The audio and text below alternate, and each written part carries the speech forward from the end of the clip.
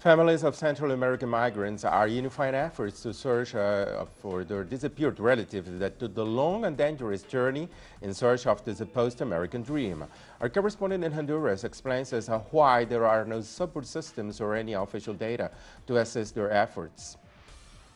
Thousands of Central Americans lost contact with their families when they were trying to illegally enter the United States, and now several organizations from different countries in the region are trying to coordinate their actions and organize caravans to look for their relatives, some lost for more than a decade.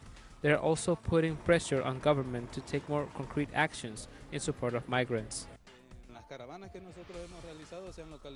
In the caravans that we have made, we have found Hondurans and Salvadorians. A Honduran was found in a jail in the north of Mexico City. He had been 17 years without communication with his family. He had been tortured, accused and condemned for 50 years of jail. There was also a Salvadorian in the same conditions in the jail of Tapachula. It had been 12 years since he communicated with his family. Up until now, we have only been able to enter 6 prisons and found 3 men and women in the south of Mexico and 2 in the capital. But how many jails does Mexico have?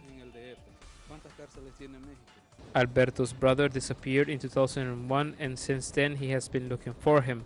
Currently, 6 organizations are starting to work together to find the thousands of disappeared.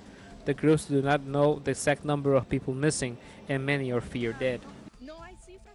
There is no official data, but according to the migrant families, it could be thousands. For example, we are presenting from El Progreso, Yoro, 15 cases to the country's foreign minister.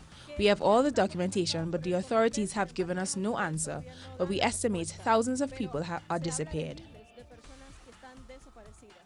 The Central American region lacks any reliable information on migration, and the migrants lack support as they search for their loved ones. Gerardo Torres, Telesur, Central America.